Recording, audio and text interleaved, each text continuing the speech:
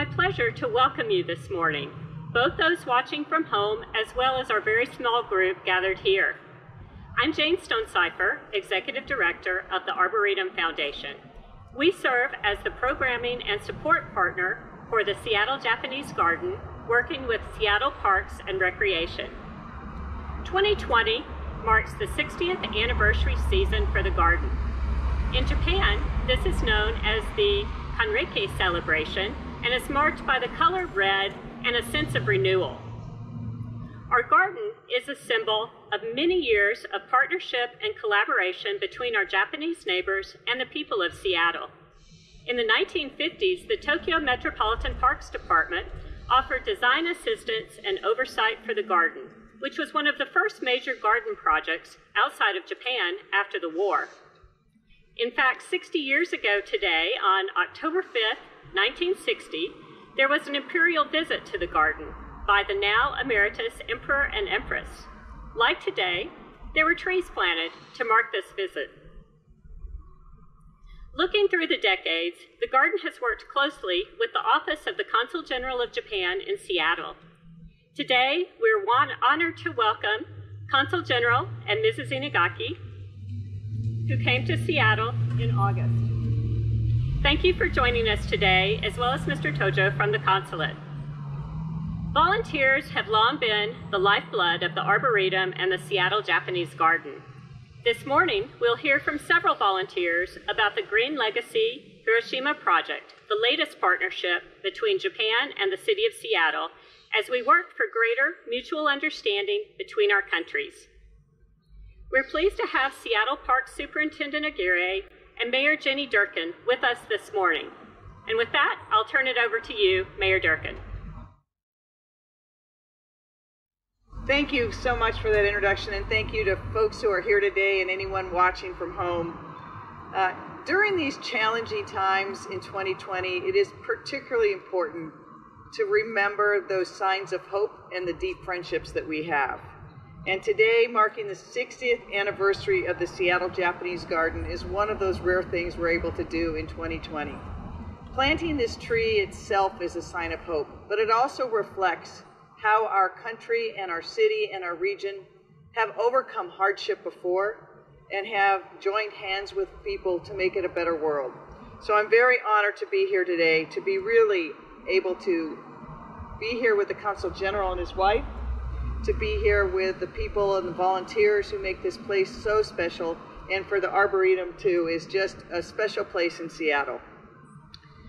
We know that celebrating these long-standing partnerships is critical, and that the Arboretum would not be what it is today were it not just for the commitment of our Seattle Parks and Recreation, and Jesus, thank you for being here, but the amazing support from people throughout Seattle, from the Japanese community and also from the Arboretum Society. As mayor of a global city, I really want to say thank you, Consul General, and welcome.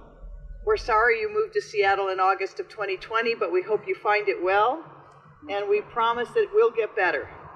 I really want to thank the Arboretum Foundation again. The work you guys do is so fantastic in Seattle Parks and Recreation. We know that there's been so many milestones since these first trees were planted, and in our 63 years of being a sister city with Kobe. We planted trees in 1960. I'm probably one of the few people at this celebration that was actually alive then. Right here in the Arboretum, as well as in the Kobe Bell at Seattle Center in 1964, and the Kobe Terrace Park in 1976. And, of course, there's the Seattle Forest, which is the section of the Arboretum that Kobe helped us open in 1975. Over the years, the Seattle delegation has planted several trees in Kobe as well to mark the mutual friendship of our two cities and our two nations, and to plant trees which will last through generations, as we know our friendship will as well. These trees really symbolize that friendship, our commitment to nourishing peace and friendship over other divisions and fears and conflicts, and of course, our commitment to mutual understanding and appreciate our diversity and differences. The Japanese community is such an important part of the city of Seattle and has contributed so much to who we are as a city and a region, And it took time for us to make peace ourselves with even the people who were residents and citizens of Seattle, but also with the great country of Japan. And I want to thank you again, Consul General, for your presence here, but the friendship of your nation. I'm proud to have this really remarkable Japanese-American garden in Seattle, in the heart of our city, and really highlighting how important multiculturalism is and how enduring friendship can be. Thank you for allowing me to join you with this and over this 60-year period, and now I think I turn it over to the Consul General. Thank you so much. Thank you, Mayor Duncan and Superintendent Aguirre and Ms. Stonefield and Ms. Ralph and distinguished guests, ladies and gentlemen, good morning. I'm delighted to join you for this very special Ginkgo biloba tree planting ceremony. The Ginkgo tree we plant today is one propagated from a tree that survived the atomic bombing at Hiroshima. I am most grateful to Seattle Japanese Garden of 60th anniversary, and especially Executive Director Jane Stone-Cipher for making this possible. I also take this opportunity to thank the many staffs and volunteers of the Arboretum Foundation who helped tend to this wonderful garden and organized this beautiful event. Green Legacy Hiroshima is an initiative supported by United Nations Institute for Training and Research to spread worldwide the Ginkgo spreads from Hiroshima's atomic bomb survivors, as well as a message of peace. I would also like to use this occasion to remember the many victims of the atomic bomb at Hiroshima, especially this year being the 75th anniversary. My deepest sympathies to those who are still suffering from the after effects of the atomic bombing. The devastation that occurred in Hiroshima and the suffering it caused should never be repeated. As the only country that experienced the destruction by the atomic bomb, it is Japan's unchanging mission to steadily move forward step by step with the efforts of the international community toward the realization of a world without nuclear weapons.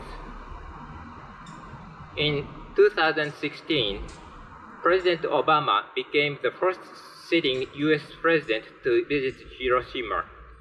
This visit was an extremely important historic event in terms of memorializing the war victims and revitalizing international momentum for realizing a world free of nuclear weapons.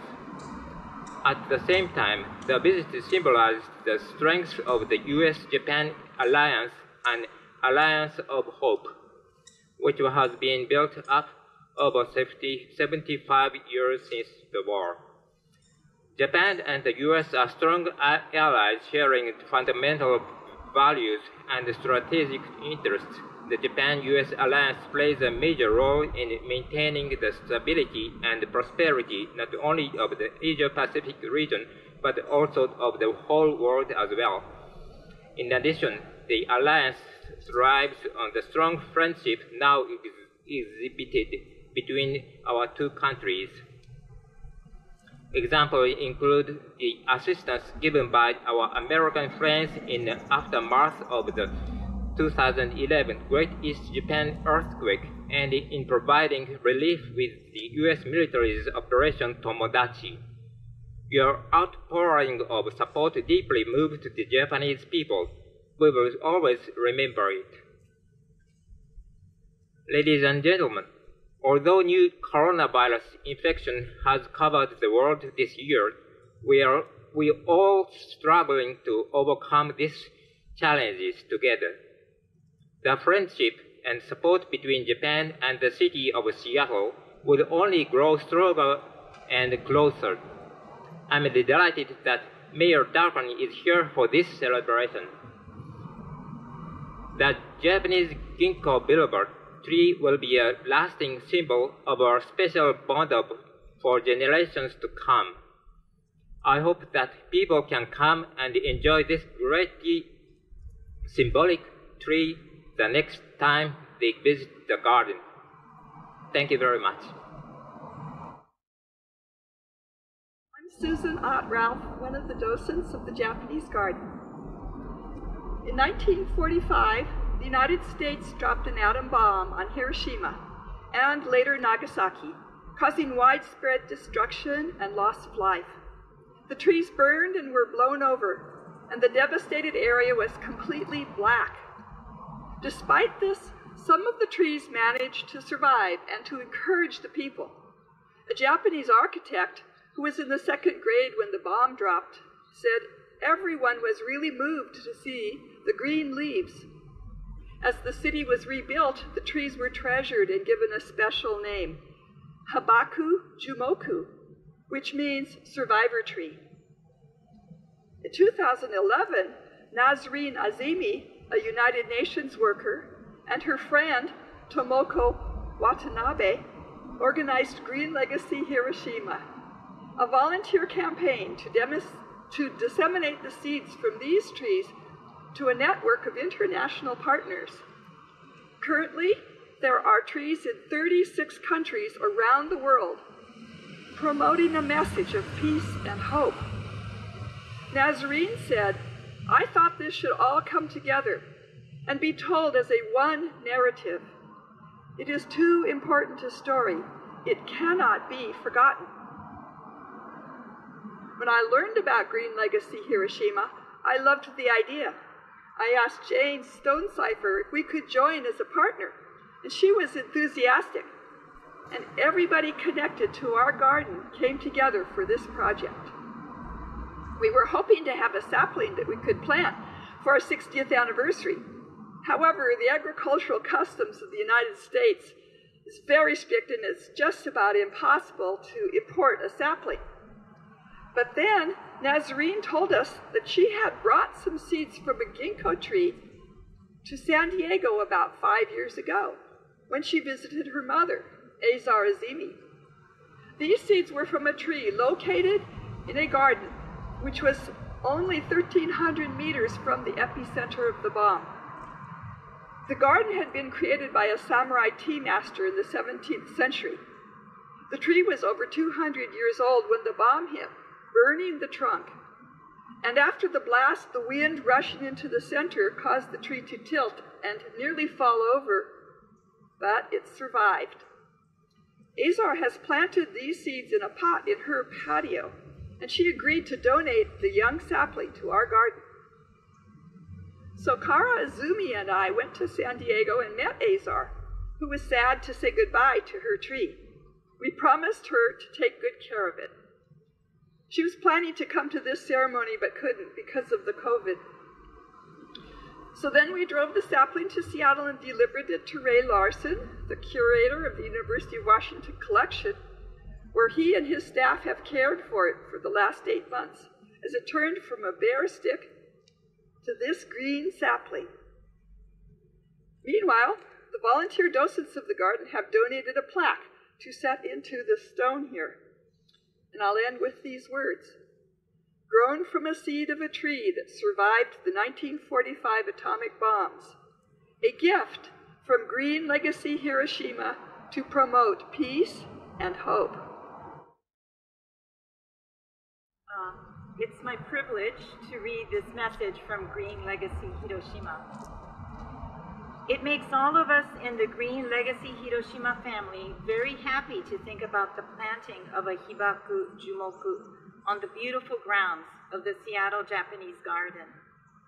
It's particularly meaningful that you are doing so on such an auspicious occasion here, but also during such a momentous year, as much in the United States as around the world. This is in keeping with the beauty, but also the gravity of the message of the survivor trees, and even the birth of GLH itself, established in 2011 in the aftermath of the Great East Japan earthquake, tsunami, and Fukushima nuclear accident. The message of the survivor trees of Hiroshima and Nagasaki, so simple, yet so profound and universal. They embody, by their mere presence, our collective hopes for a world without the threat of nuclear weapons and for celebrating the resilience and generosity of nature. We wish you a beautiful planting and thank all those who have made this possible. What a pleasure it is to be standing here surrounded by the beauty of this Japanese garden. And I think, as the mayor mentioned, as a time when we need these the most, I'm so glad that our parks and open spaces here in Seattle are available for us to provide relief and respite during these stressful times. So we at the Department of Seattle Parks and Recreation are honored to act as stewards of this historic garden. And the garden has served the city for over 60 years and has provided a place to find quiet, calm, and respite in an increasingly urban environment, as you can tell by the traffic behind us. Also allowed folks to reflect on the history and the culture represented here.